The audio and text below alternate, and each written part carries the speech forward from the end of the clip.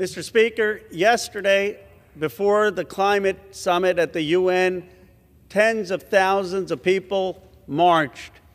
I want to tell them, some of us in this building hear you, we see you, and we understand your demand for urgent action. We have seen in my state the wildfires in California. We've seen the flooding in New Hampshire and Vermont. We've seen the hottest summers recorded, and we have seen the smoke-filled air. We need this president to declare a climate emergency. We need to stop the export of our oil to other countries. We need to stop subsidizing fossil fuel companies. We need this president to keep his promise of no new drilling on public lands. That means no to the Willow Project.